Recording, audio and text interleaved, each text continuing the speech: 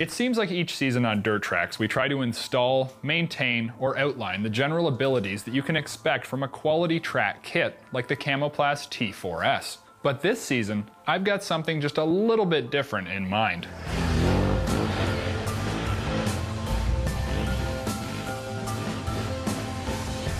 Our 2012 Can-Am Outlander 1000 G2 is a very capable ATV in stock form.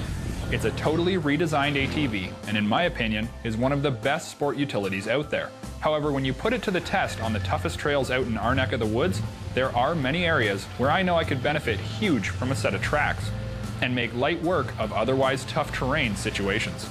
We've gone ahead and installed 3 of the 4 T4S 4 Seasons tracks on our Outlander 1000 G2, and the 4th is super easy to put on when we follow the instructions the Camoplast has given us. Installing a track kit does take some time and will require strict attention to the manufacturer's directions to ensure a proper fit and the best performance possible from the kit.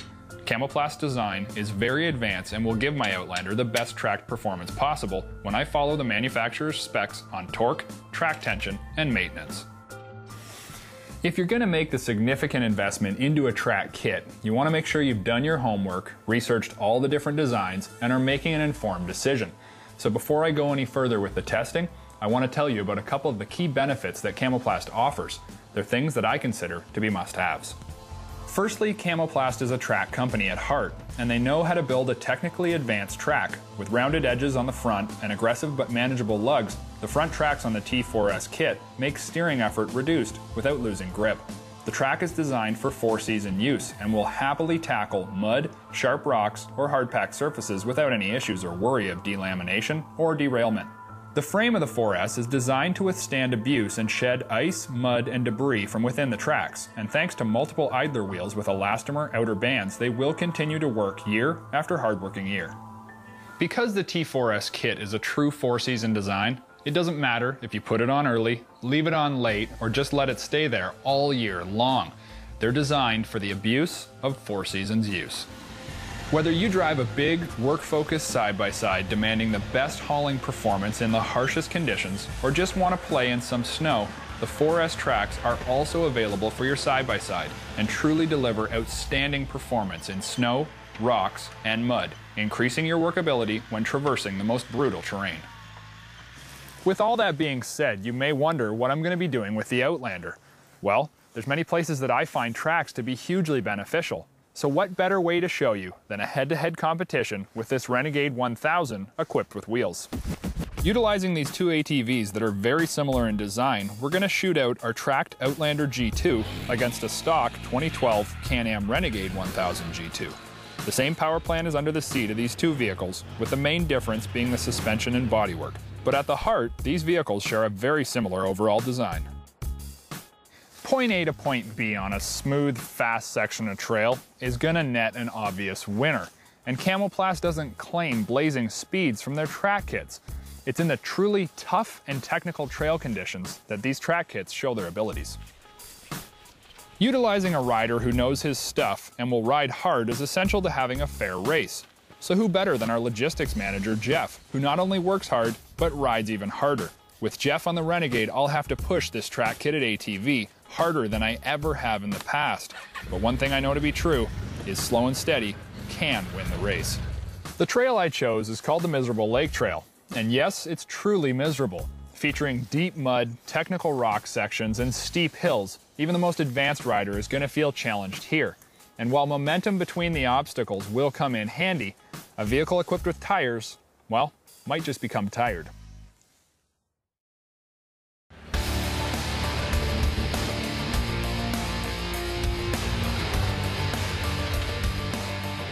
We rode together for the first section. I anticipated Jeff would pull out a huge lead, but I didn't worry too much because we both knew what lies ahead. My Camoplast tracks kept up a steady and solid trail speed and led me to the first of many technical trail sections. The first of the nasty sections that we encountered is one that truly sucks you in. It's been run and rutted out by big wheelers so much that they've dug huge trenches, and it makes getting stuck with a stock ATV super easy, not to mention getting caught up on all the debris at the bottom of those ruts.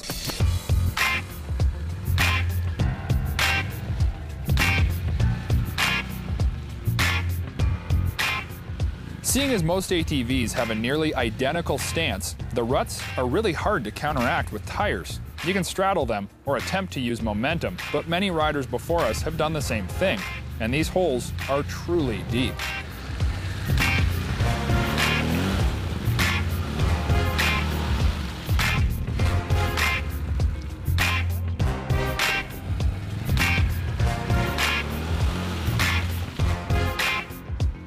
On the flip side, the 4S tracks don't really care about traditional wheel spacing and have a significantly increased width along with much greater ground clearance and way better traction.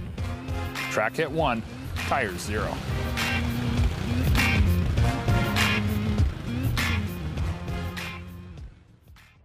A track-kitted ATV naturally increases your ground clearance and delivers a way better ability to traverse technical terrain, both in mud and through technical rocky sections, where with a wheeled ATV, you may have to impact a rock, potentially damaging your rim or your tire to save from impacting your frame. The difference in ground clearance is significant between the two vehicles. Jeff needs to be careful of being high-centered, clipping rocks on the frame and catching roots or stumps, while I have the ability to breeze right over just about anything the trail delivers.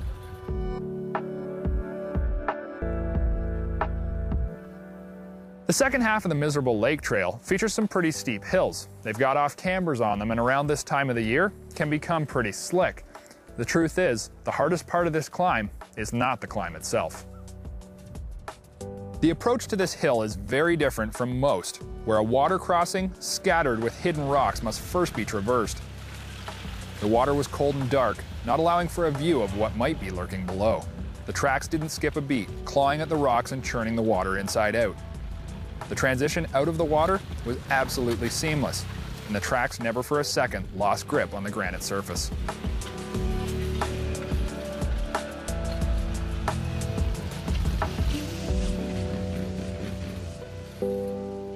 The track's ability to bridge gaps is incredible, thanks to the fact that a track is so much longer than that of a tire. The articulation also helps for the track to be able to claw up and over just about anything, no matter whether it's wet or dry. After running this section with the track kit, I knew Jeff would have his hands full. The submerged rocks make transitioning very difficult, and if you don't make the correct approach, can even cause the vehicle to get high-centered on the sharp granite. Once Jeff made it out of the water, I knew he'd be back on my tail.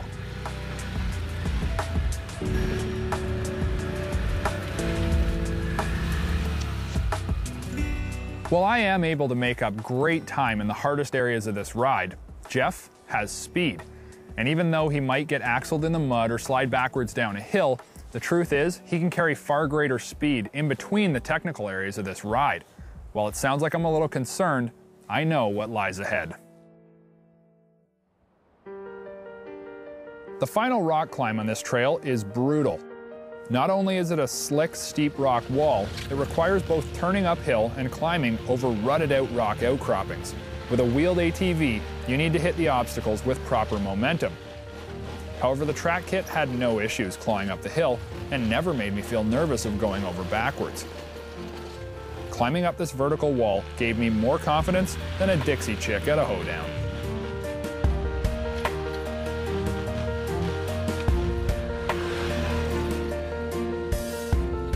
This is one area I particularly notice a vast improvement with the tracks. Steep inclines are where a lot of riders become very nervous and can second guess themselves, the ATV, or both. Jeff and I are experienced riders, and most inclines don't bother us too much. However, when you mix in rutted out rock shelves, it can make even experienced riders a little bit nervous. The tires on the Renegade couldn't quite find the initial grip on the slick rock, causing Jeff to have to back down and try a different line.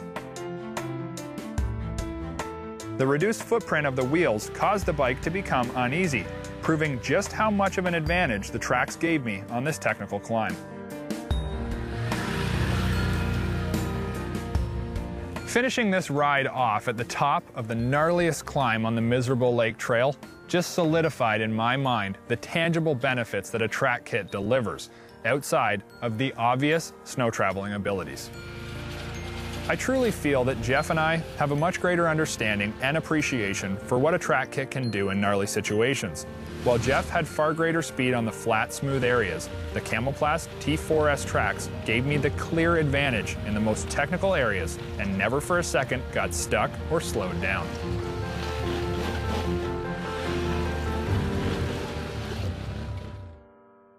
Most ATVers will associate a track kit with snow traveling, but I'm here to tell you that a Camoplast T4S kit is one amazing four-season piece of equipment, and it's been able to handle anything that I've thrown at it.